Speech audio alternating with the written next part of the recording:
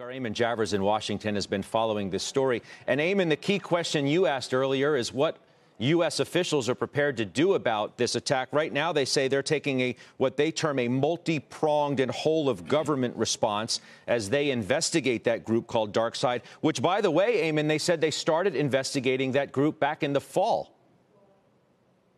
Yeah, absolutely. This is a group that came almost out of nowhere. I've been talking to cybersecurity experts about DarkSide today, and they say that they were nowhere on the radar, and then all of a sudden very, very active. So there's some real questions about where this group actually came from. But, Scott, look, it's striking to me that we've got a number of statements here. You're seeing the U.S. officials now at the White House issuing statements. We heard a statement from Colonial just a short time ago. The FBI has issued a statement. Even the hackers have issued a statement today. And in none of those statements do we get an answer to the big question here, which is, did Colonial pay the ransom or not? We don't know right now. What we know is that Colonial says they're in the process now of bringing their pipeline back online in a step-by-step process, that they feel like that can be done substantially by the end of the week. What we don't know is if money changed hands, dollars being sent to hackers, or more literally Bitcoin or Monero or some kind of cyber currency being sent to hackers. That's the big mystery here, and none of the people involved is giving us the answer to the question. And I think the answer to that question is going to have a lot of bearing for other companies that are hit by attacks like this. Does the U.S. government expect them to pay, or does the U.S. government have some ability to intervene in a situation like this and get a company out of this kind of hot water without paying?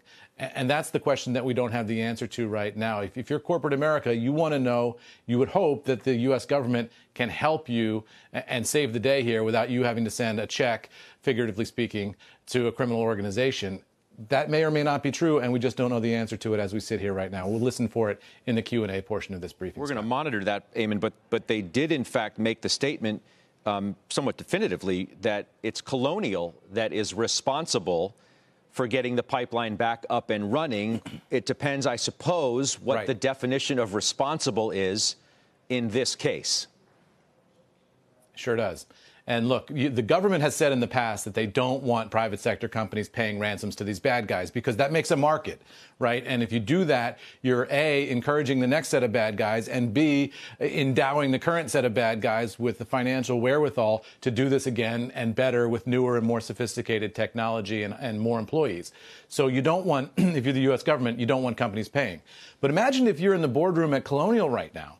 You need to get back up and running. You've got the entire East Coast of the United States depending on you. Your business operations depend on this. You're going to look at this and say, do I have a choice or not? And that's going to be a business and financial decision as well as a sort of logistical and geopolitical decision. Yeah, nobody knows the issue better. Eamon, thank you. Eamon Javers in Washington for us.